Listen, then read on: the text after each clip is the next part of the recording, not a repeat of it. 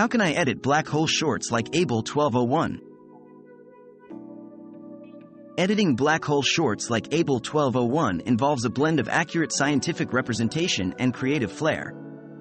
Start by gathering high-definition imagery and animations from reputable space agencies. Use editing software to trim footage into concise, engaging shorts. Incorporate captivating captions that provide context, ensuring they're scientifically sound. Utilize music or effects to enhance the visual experience, but keep them subtle to not overshadow the subject. Always attribute sources for authenticity and to respect intellectual property.